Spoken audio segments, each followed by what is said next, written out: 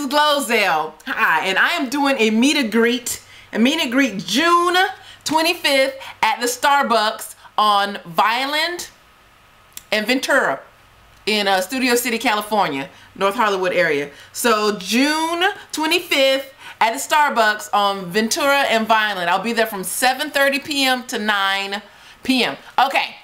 All right, so please also vote for me. Oprah's having this great thing where, you know, you want to have your own show? Well, yeah, I want to have my own show. So you go to oprah.com and then you click on your own show, and then what do? It'll say browse and vote. So you click that, and then you type in my name, GloZell, and then you vote. You can sit there all day and just re-vote and vote and vote and vote and vote and vote and vote millions and millions of times. Because I need like 3 million hits and votes in a week. It's doable, right? Anything's possible. So you wanna know why anything's possible? Because I did this video about Justin Bieber and Sean Kingston, Eeny, Meeny, Miny, Mo Lover, that video, and I called the girl aluminum digger.